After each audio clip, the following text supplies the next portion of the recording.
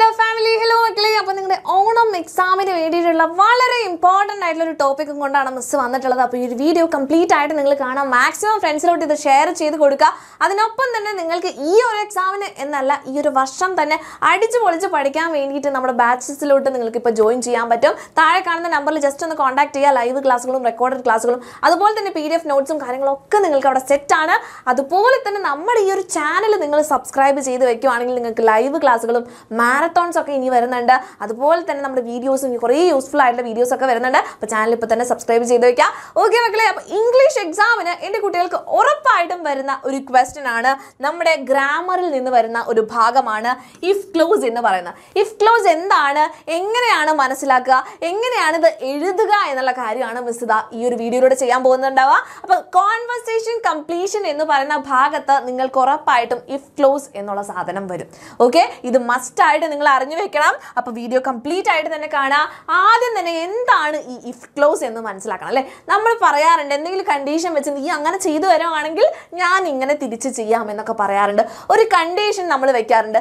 ഇതിനെ തന്നെയാണ് if close എന്ന് പറയുന്നത്. നോക്കിക്കേ, ഇഫ് ക്ലോസ് യൂസ് ചെയ്യുന്നത് ഒരു പോസിബിൾ സിറ്റുവേഷൻ അല്ലെങ്കിൽ അതിന്റെ റിസൾട്ടിനെ പറ്റി പറയുമ്പോൾ ഈ രണ്ട് കാര്യങ്ങളും ഒറ്റ സെന്റൻസിൽ വരുമ്പോഴാണ് ഇഫ് ക്ലോസ് വരുന്നത്. രണ്ട് പാർട്ടാണ് ഇതിനുള്ളത്. ഇഫ് പാർട്ട് ഉണ്ട്, മെയിൻ പാർട്ട് ഉണ്ട്. സിമ്പിൾ ആയിട്ട് മനസ്സിലാക്കി വെക്കുക. രണ്ട് പാർട്ട് ഉണ്ട്, ഇഫ് പാർട്ട് ഉണ്ട്, മെയിൻ പാർട്ട് ഉണ്ട്. ഇഫ് പാർട്ടിൽ നമ്മൾ പറയുന്നത് കണ്ടീഷൻ ആണ്. നീ എനിക്ക് ഇത് ചെയ്തു തന്നാൽ അതൊരു കണ്ടീഷൻ ആണ് അല്ലേ. ഇനി മെയിൻ പാർട്ട് അടുത്ത പാർട്ടിൽ വരുമ്പോൾ എന്താണ്, tells what will happen if the condition is met. ഈ പറയുന്ന കണ്ടീഷൻ നീ ചെയ്തു കഴിഞ്ഞാൽ എന്ത് റിസൾട്ട് ആണ് ഉണ്ടാകുക എന്നുള്ള കാര്യമാണ് മെയിൻ പാർട്ടിൽ ചെയ്യാനുള്ളത്. ഓക്കെ, അപ്പോൾ രണ്ട് പാർട്ട് ഉണ്ട്, if part main part. Just മനസ്സിലാക്കി വെക്കുക. മൂന്ന് കണ്ടീഷൻസ് നമുക്ക് പഠിക്കാം. ആദ്യം തന്നെ കണ്ടീഷൻ ഫസ്റ്റ് കണ്ടീഷനിലാണ്, റിയൽ കണ്ടീഷൻ എന്നൊക്കെ പറയും. ഫസ്റ്റ് കണ്ടീഷനിൽ പറയുന്നത് പോസിബിൾ ആയിട്ടുള്ള കാര്യം, റിയൽ ആയിട്ടുള്ള കാര്യമാണെങ്കിൽ used for possible future Evans, ശരിക്കും നടക്കും, സാധ്യതയുള്ളതാണ് എങ്കിൽ നമുക്ക് പറയാം ഫസ്റ്റ് കണ്ടീഷൻ ആണ്.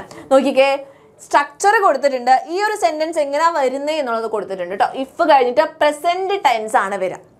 ഓക്കെ, ഇഫ് എന്ന് എഴുതി കഴിഞ്ഞിട്ട് സിമ്പിൾ പ്രസന്റിലുള്ള കാര്യമാണ് അവിടെ പറയുന്നുണ്ടായിരിക്കുക. അതിനപ്പുറത്തേക്ക് നമ്മുടെ മെയിൻ പാർട്ട് ഉണ്ടെന്ന് പറഞ്ഞു അല്ലേ.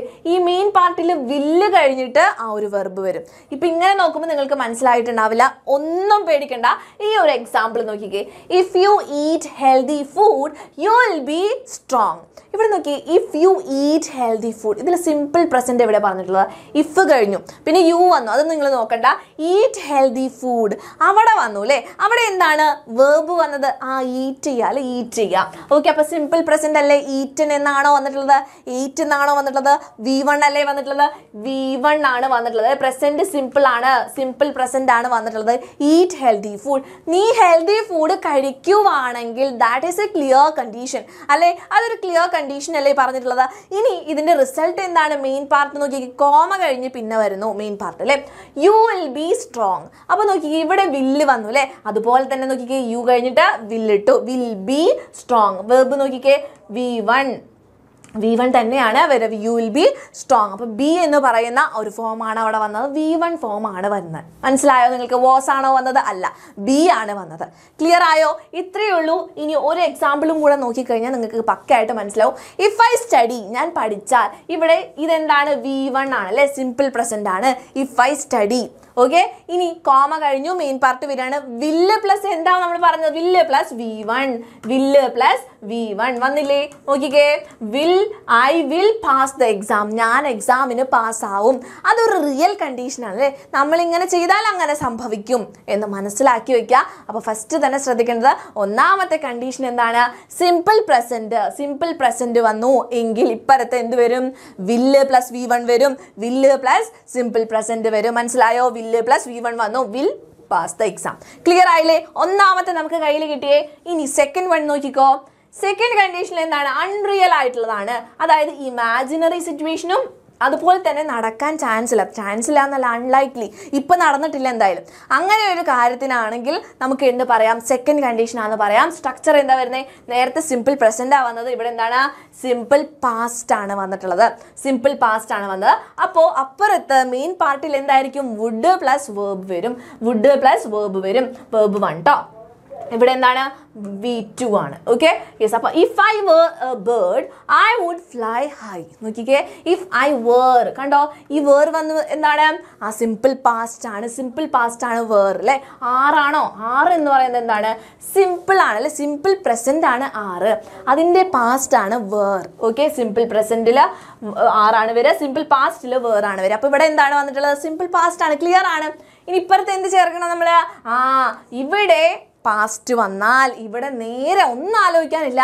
വില്ലിന് പകരം നേരത്തെ നമ്മൾ വില്ല വെച്ചത്, ഇവിടെ എന്ത് വെക്കണം? വുഡ് വെക്കണം. വുഡിന്റെ കൂടെ എന്ത് വെച്ചു? ഫ്ലൈ എന്ന് പറയുന്നത് V1 ആണ്. V1 ആണ് അല്ലേ. അപ്പോൾ വുഡ് പ്ലസ് V1 ചേർത്തു. കിട്ടിയോ നമുക്ക്? നോക്കിക്കേ, ഒരു എക്സാമ്പിൾ നോക്കിക്കേ. ഇഫ് ഷീ സ്റ്റഡീഡ് മോർ, അവൾ കൂടുതൽ പഠിച്ചായിരുന്നെങ്കിൽ അല്ലേ. അപ്പോൾ ഇവിടെ എന്താണ്? V2 അല്ലേ വന്നിട്ടുള്ളത്, സ്റ്റഡീഡ് അല്ലെ, പാസ്റ്റ് ടെൻസ് അല്ലേ വന്നിട്ടുള്ളത്. അപ്പോൾ ഒന്നും ആലോചിക്കാനല്ലേ. ഇവിടെ വരുമ്പോൾ എന്ത് വരും? ഷീ വിൽ വെക്കണോ? വേണ്ട, അവിടെ പാസ്റ്റാണ് വന്നിട്ടുള്ളത്. സോ ഇവിടെ നമ്മൾ എന്ത് വെക്കും? വുഡ് വെക്കും. ഓക്കെ, വുഡ് വെച്ചു. എന്നിട്ട് V1 ഫോം തന്നെയാണ് വെക്കുന്നത് കേട്ടോ. അപ്പോൾ നേരത്തെ വില്ല് പ്ലസ് V1 വന്നു. ഇവിടെ എന്താണ്? വുഡ് പ്ലസ് V1 വന്നു. കിട്ടിയോ? ഇവിടെ V1 ആണ്, സോറി V2 ആണ് ഇവിടെ വന്നത്. അപ്പോൾ V2 വരുമ്പോൾ ഇവിടെ ഇഫ് ക്ലോസിൽ V2 വന്നാൽ അല്ലെങ്കിൽ സിമ്പിൾ പാസ്റ്റ് വന്നു കഴിഞ്ഞാൽ അപ്പുറത്ത് എന്ത് വെക്കണം? വുഡ് പ്ലസ് V1 ആണ് വെക്കേണ്ടത്. കിട്ടിയോ? ആകെ വില്ലിന് നമ്മൾ മാറ്റി, അത്രയും വ്യത്യാസമുള്ളൂ. ക്ലിയർ? യെസ്. അപ്പോൾ സെക്കൻഡ് കണ്ടീഷൻ ആണ് കേട്ടോ. ഇനി നെക്സ്റ്റ് വൺ നോക്കിക്കുക, തേർഡ് കണ്ടീഷൻ ആണ്. തേർഡ് കണ്ടീഷൻ ഈസി ആണ്, ഒന്നുമില്ല, പേടിക്കാനൊന്നുമില്ല. അതായത് that didn't happen in the past. പാസ്റ്റിൽ നടക്കാത്തൊരു കാര്യം, ഈ കാര്യം കഴിഞ്ഞു പോയി. ഇപ്പോൾ നിങ്ങളുടെ എക്സാം ഒക്കെ കഴിഞ്ഞു, നമ്മൾ റിഗ്രറ്റ് അടിക്കൂലേ? നന്നായിട്ട് പഠിച്ചിരുന്നെങ്കിൽ എനിക്ക് മാർക്ക് കിട്ടിയേനെ, ഇപ്പോൾ കിട്ടിയിട്ടില്ല, കിട്ടിയേനെ എന്ന് സങ്കടപ്പെടില്ലേ? അപ്പോൾ പാസ്റ്റ് കഴിഞ്ഞു പോയി കഴിഞ്ഞാൽ നമ്മൾ റിഗ്രറ്റ് ഒക്കെ ചെയ്യുമ്പോൾ എന്താണ് വരുന്നത്?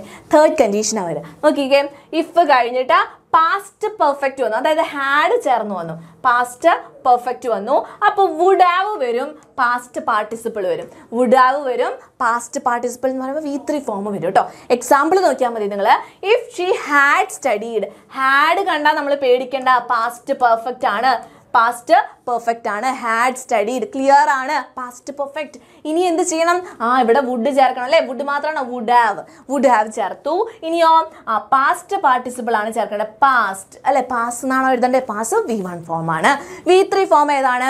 പാസ്ഡ് എന്നുള്ളതാണ്. അപ്പോൾ എന്ത് വരും? If she had studied she would have passed the test. അവൾ നന്നായിട്ട് പഠിച്ചിരുന്നെങ്കിൽ അവൾ എക്സാം പാസ്സായേനെ എന്നാണ് പറയുന്നത്. ഒരു എക്സാമ്പിൾ നോക്കിക്കേ. ഇഫ് I had known, കണ്ടോ? ഹാഡ് നോൺ, അതെന്താണ്? നമ്മൾ നേരത്തെ പറഞ്ഞ പാസ്റ്റ് പെർഫെക്റ്റ് ആണ്. ഓക്കെ, ഹാഡ് ചേർത്തു. പിന്നെന്താണ്? V1 ഫോം ഒന്നല്ല കേട്ടോ ചേർക്കുന്നത്, അതിൻ്റെ പാസ്റ്റ് ആണ് എടുക്കുന്നത്. If I had known, V3 form ആണ് വരിക. ഓക്കെ, ഹാഡ് പ്ലസ് V3 ഫോമിനെയാണ് നമ്മൾ എന്ത് പറയുക? പാസ്റ്റ് പെർഫെക്റ്റ് എന്ന് പറയുന്നത് കേട്ടോ. പാസ്റ്റ് പെർഫെക്റ്റ് എന്ന് പറയുന്നത്. ഇനിയോ അബൌട്ട് ദ മീറ്റിംഗ്, എനിക്ക് മീറ്റിങ്ങിനെ പറ്റി അറിഞ്ഞിരുന്നെങ്കിൽ ഐ വുഡ് ഹാവ് അറ്റൻഡഡ്. നോക്കി, വുഡ് ഹാവ് ചേർത്തു അല്ലെ, വുഡ് ഹാവ് ചേർത്തു പ്ലസ് എന്താണ്? V3 ഫോം ചേർത്തു. പാസ്റ്റ് പാർട്ടിസിപ്പിൾ എന്ന് പറയുന്നത് V3 ഫോമാണ്, അറ്റൻഡഡ് എന്ന് വന്നു. ക്ലിയർ ആയോ? എനിക്ക് മീറ്റിങ്ങിനെ പറ്റി അറിഞ്ഞിരുന്നെങ്കിൽ ഞാൻ മീറ്റിംഗ് അറ്റൻഡ് ചെയ്തേനെ എന്നാണ് മീനിങ്. ക്ലിയർ ആയിട്ടുണ്ടാവും എന്ന് വിചാരിക്കുന്നു. 3 കണ്ടീഷൻസ് ഉറപ്പായിട്ട് എൻ്റെ കുട്ടികൾ പഠിച്ചു വയ്ക്കുക. എക്സാമിന് കോൺവെർസേഷൻ കംപ്ലീഷനിലൊക്കെ വരാൻ ചാൻസ് ഉള്ളതാണ്. ഇത്ര ആലോചിച്ചാൽ മതി. ഫസ്റ്റ് കണ്ടീഷൻ, നിങ്ങൾ ഈ കണ്ടീഷൻ എന്ന് പറഞ്ഞ് പേടിക്കേണ്ട ആവശ്യമില്ല. നമ്മുടെ ഫസ്റ്റ് തന്നെ V1 ഫോം വന്നു, പ്രസന്റ് ടെൻസ് വന്നു, വില്ല് പ്ലസ് V1 വന്നു, പാസ്റ്റ് വന്നു, വുഡ് പ്ലസ് V1 വന്നു. അടുത്ത എന്താണ്?